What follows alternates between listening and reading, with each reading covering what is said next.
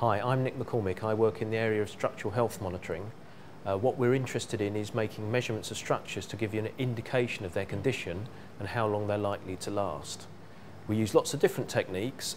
We use point sensors to make measurements, but more recently, because of the size of the UK infrastructure, we've developed techniques to make measurements from very high resolution images, and by comparing two high resolution images, we can actually make very, very fine measurements over the whole field of view. Basically, what we're trying to do is finding ways of putting sensors or making measurements of structures, which could be anything from bridges down to really quite small components.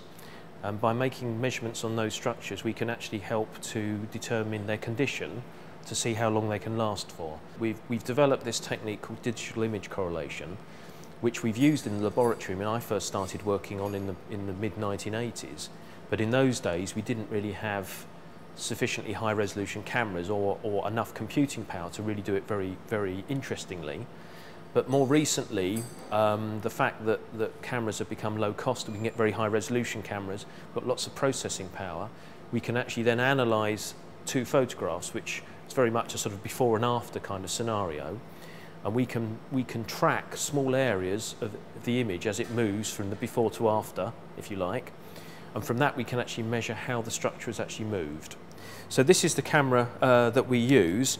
In this case we've actually got the longest of the lenses that we might use for that. So this actual lens setup produces a very small field of view, but we can use that to make quite accurate measurements from quite long distances away. So realistically, looking at a structure that might be 15, 20 metres away, we can make measurements that are maybe a tenth or even a hundredth of a millimetre in terms of movement. This particular camera has a 60 megapixel back, and that's about the largest that's commercially available at the moment. Now that means that if we look at a very small area, we can make a very precise measurement of very small changes in shape, but equally if we look at a large structure, we can look at a very large area and still make very useful measurements from that. And being able to make the measurements quickly and easily is actually what a lot of it's about. For example, if you were making measurements of a bridge over a railway, you don't actually have to close the railway whilst you make the measurement. Whereas using conventional techniques, you might have to put sort of posts and things underneath to measure how the bridge moves up and down as it's loaded. With the appropriate choice of lenses and cameras, you can use the same techniques for things for different scale, down from sort of near microscopic all the way up to large scale structures like a full bridge.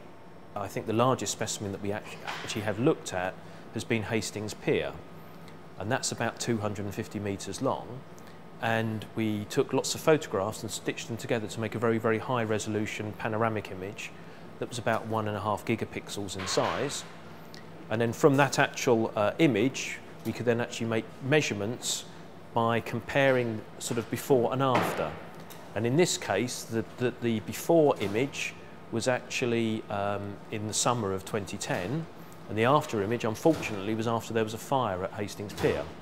And so we went back post sort of fire damage, and that was kind of quite a good opportunity for us, because actually it gave us a chance to look at something where there'd been quite a large degree of change, so much so that we actually had to develop lots of new analysis methods to actually deal with the data.